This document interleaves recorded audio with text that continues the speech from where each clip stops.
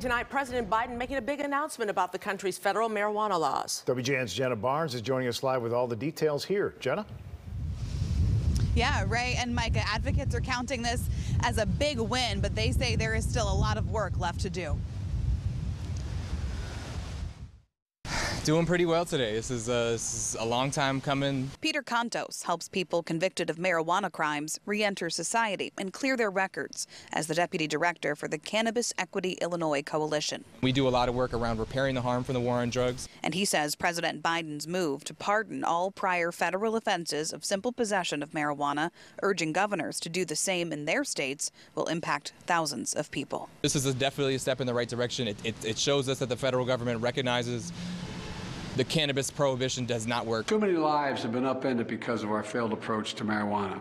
It's time that we right these wrongs. Biden is also directing the Department of Health and Human Services and the U.S. Attorney General to review how marijuana is scheduled under federal law. Right now, it's considered a Schedule 1, the same as heroin and LSD. Rescheduling would reduce or even eliminate criminal penalties for possession. Moving things off the schedule would transform our research opportunities. It would transform the business opportunities. Biden's announcement Thursday is an effort to fulfill a campaign promise 2 years in the making. But even some advocates fighting for reform didn't see it coming. We definitely did not think that this administration was going to make any kind of changes or any movement at all for us in the cannabis industry. So to see this happen, it shows us that there is something, larger on the horizon. Governor J.B. Pritzker and Cook County State's Attorney Kim Foxx comparing the new federal changes to Illinois' 2019 Cannabis Regulation and Tax Act, which Pritzker says to date has helped the state pardon or expunge almost 800,000 convictions.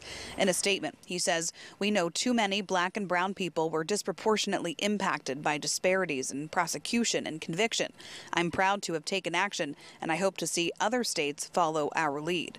But advocates say that law and Biden's plan only address possession charges, and that means other marijuana convictions are still holding people back. From getting a job, from getting housing, from getting a professional license like trying to become a barber or an esthetician, you can't do these things if you have a record. He's supporting clean slate legislation scheduled to be introduced next year that would clear someone's record as soon as they complete their sentence. Because if we fully believe in second chances, then we need to back that up in policy.